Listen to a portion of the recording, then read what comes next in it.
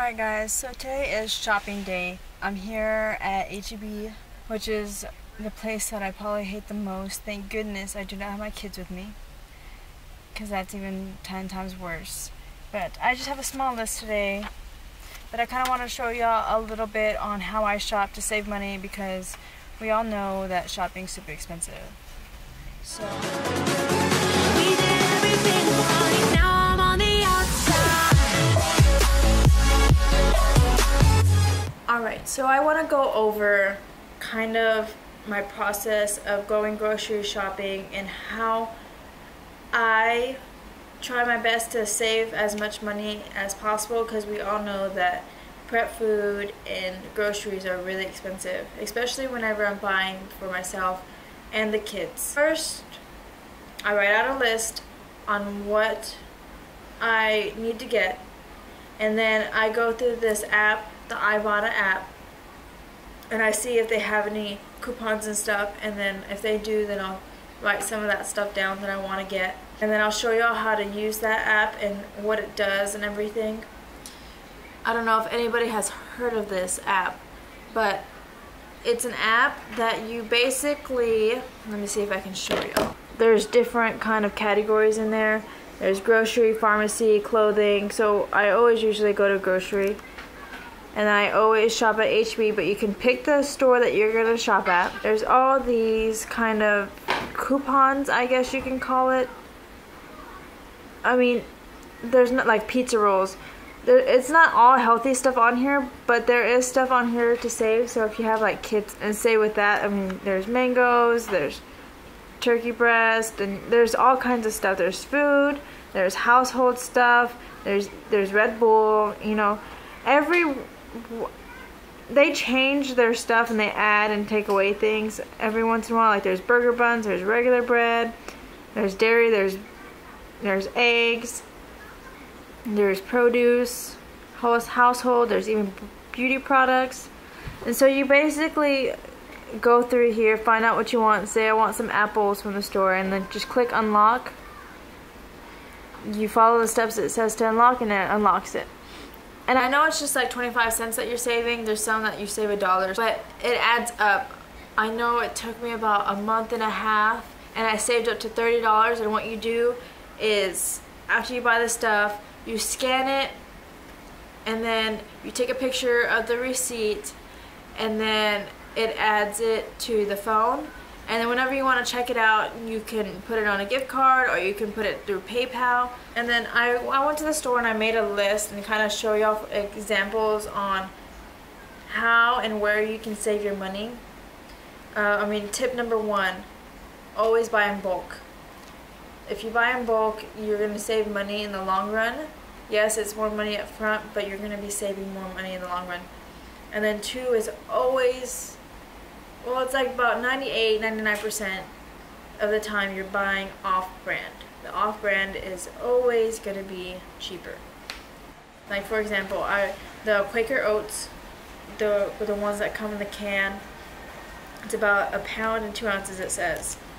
The Quaker brand is $2.37, while the off-brand, the Hill Country Fare, I think it is $1.36. And then the Quick Oats that come in a package is $1.58, but each pack is probably like 1/4 of a cup, and I know most of us use like 1/2 a cup at least. With the rice cups, I know those rice cups that you just put in the oven put in the microwave for like a minute are really helpful and really convenient, but those cups are $1.78, and there's only 2 cups in there, versus just like a bag that I don't even know how much it carries, but it carries way more than 2 cups of rice, is $1.48. You don't have to buy like the well-known brand or the one that says, you know, 99 or 98% less fat and stuff.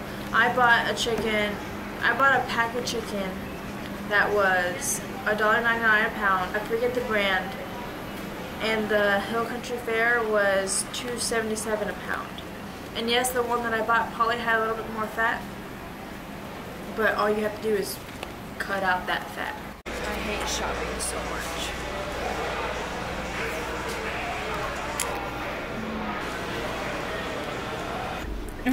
I hate HEB so much. There's so many people. I just don't like a lot of people. But I did get a list of stuff to help you see the difference in prices. I spent $49. Some of it wasn't food stuff, actually. I got some stuff for my hair. And fish was what was more expensive, or the most expensive. I have salmon in my diet, so I'm trying salmon for the very first time. So I got 3 different kinds, and each piece was $4.50.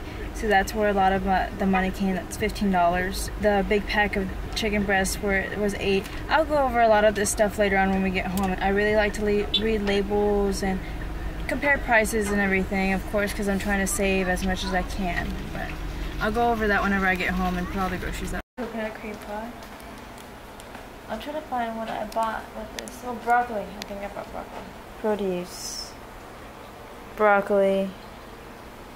Verify purchases. Okay, so I gotta find turkey.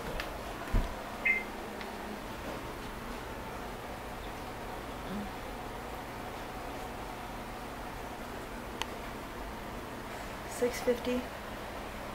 So far saved. Broccoli. The salmon was $4.50 each, so that's a total of 15 bucks. $8.70 for chicken. I don't know what that is. What? Oh, okay. This is my 2 hair products, so that's another $10. So 15 plus 10 is 25. And the orange juice, this whole box was $1. So it totaled out to $50, but minus the 25 of the salmon and then my hair products, it was $25, right? You're pretty. I'm scared.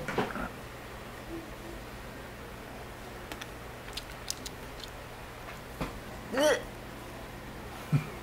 alright, I guess. It's not that bad. Tilapia's not that bad. I still hate fish. Like, it's not something I enjoy eating. Alright, let's get ready for a full body workout.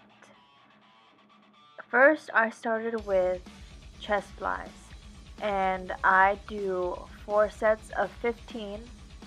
And I usually keep the weight between 10 and 15 pounds. And I am bending my arms just slightly as I bring down the weight, and as I extend back up, I'm really squeezing kind of through my pinkies, making a V shape out of the dumbbells.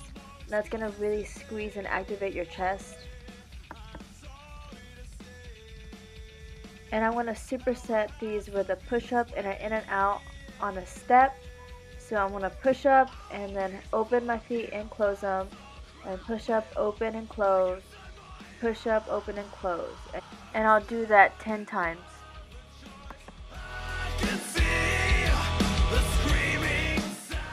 Next exercise, I moved on to a chest supported back row, and this is going to be targeting your back. And I did 4 sets of 15, and as I pull up, I'm really squeezing my back and activating my back here. So I pull down and then pull back up and squeeze and then repeat. And then I supersetted with an in and out squat with a step, and I did these a total of 10 times.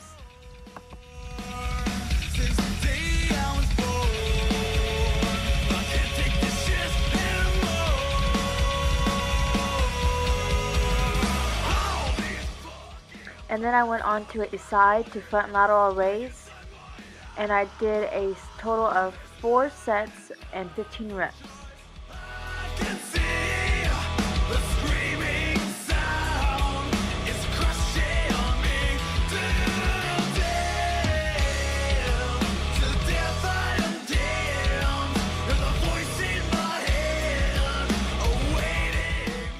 And then I supersetted that with mountain climbers, and I did a total of 40. Here they come again. Here they come again. Yeah, they come again. Next is an incline chest press. I have the bench at a slight incline, and I did a total of 4 sets and 15 reps.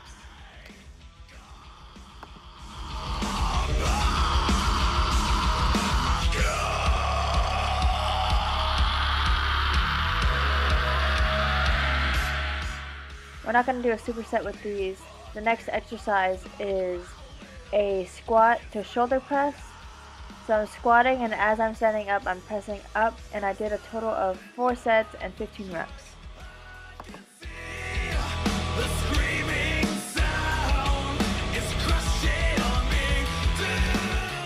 And then next is a curl to a shoulder press, and I did a total of 4 sets and 10 reps. And this is going to work both your biceps and your shoulders.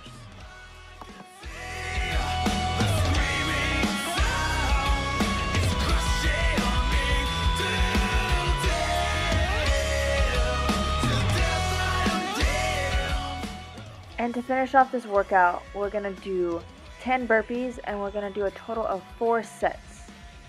Yes, I know everybody hates burpees, but burpees work great to really burn that fat and to get your body moving as a full body workout.